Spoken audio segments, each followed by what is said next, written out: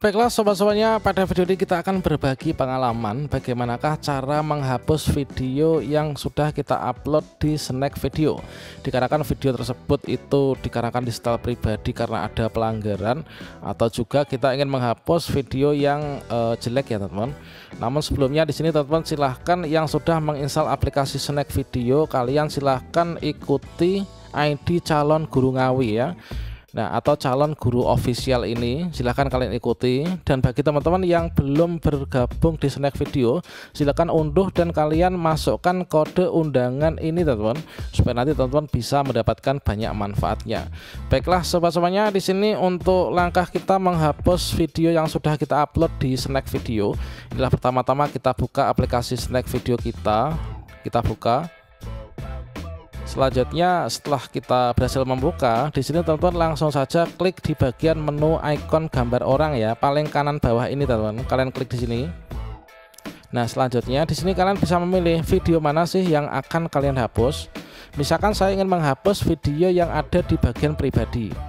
Dikarenakan di sini dimasukkan dalam bagian pribadi, ini dikarenakan dianggap melanggar ya.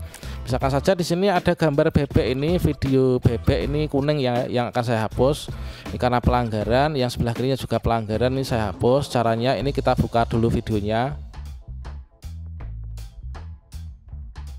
Nah, selanjutnya setelah kita buka videonya, dan sini teman-teman silahkan kalian klik saja tombol share ya, tombol share atau bagikan di sebelah kanan yang di bawahnya. Di sini ada komentar ini, kalian klik di sini. Selanjutnya di sini kalian ada pilihan, ini ada public, ada hapus ini kan. Nah, di sini kalian klik hapus ini teman-teman. Nah, klik hapus ini. Selanjutnya followermu tidak akan bisa melihat karya ini setelah dihapus. Kamu yakin? Nah, ini kita hapus, klik hapus. Nah, berikutnya akan sudah berhasil terhapus ya teman-teman. Nah, berikutnya kita hapus lagi satu video berikutnya. Ini video yang juga kena pelanggaran, ini kita hapus. Kita buka videonya. Nah, berikutnya di sini videonya kita hapus, caranya sama, mudah ya tadi, yaitu kita klik di bagian bagikan ini.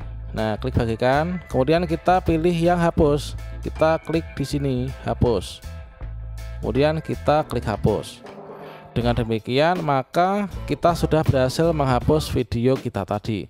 Sama halnya dengan teman-teman yang tadi mungkin menghapus video yang enggak ada di bagian pribadi, namun kita ingin menghapus untuk video yang mungkin sudah dipublikasikan. Kalian bisa masuk ke aplikasi, kira-kira video mana yang akan kalian hapus. Ini silahkan teman-teman bisa menghapusnya ya. Caranya sama teman-teman.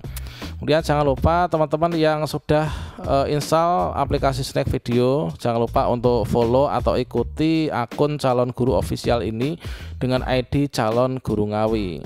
Selanjutnya teman-teman yang mungkin masih pengguna baru, silahkan kalian ikuti ya. Kalian masukkan kode undangan yang ada di sini. Nah, ini kita sudah berhasil, ada 4 orang yang kita berhasil undang. Nah, kalian silahkan masukkan kode referensi ini ya teman-teman.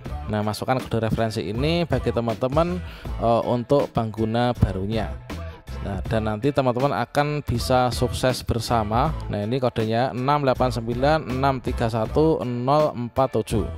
Nah, demikian, semoga bermanfaat ya.